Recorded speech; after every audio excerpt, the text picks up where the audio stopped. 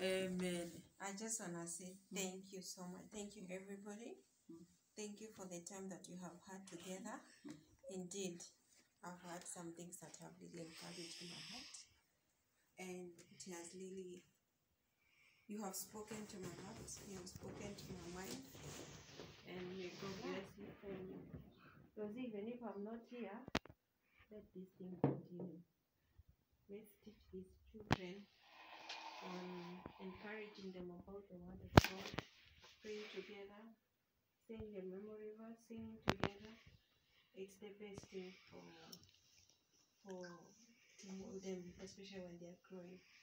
Peter still needs a lot of. Peter, I just want to encourage you. You are a big man. You are a big man of God, and you are doing well. One thing I will tell you, Baba, don't be scared. Don't be frightened.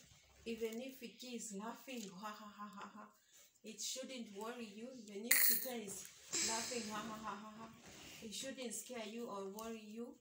Okay, you shouldn't stop doing whatever you're doing because someone is laughing at you or bringing you down or something.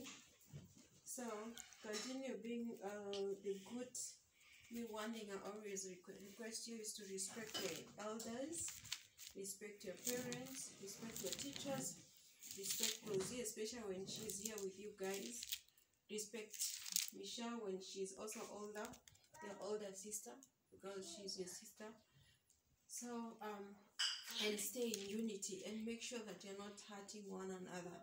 Stay like you love one another and make sure what you want to be done to you, make sure that you don't do it to your other person. So I would like us to hold hands together. And they also respect me. And they also respect older sister.